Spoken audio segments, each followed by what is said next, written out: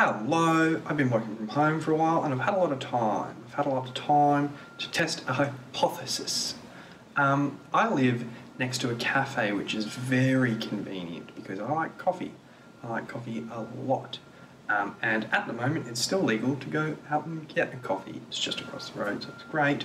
But what I wanted to know was, as I said before, I've had a lot of time to have good coffee from a cafe and also instant coffee from not a cafe. My hypothesis is that instant coffee makes you poop more than normal coffee. So if anyone knows science, can you please give him or her a ring? Let me know what the answer is, because I reckon instant coffee makes you poop more. More to come.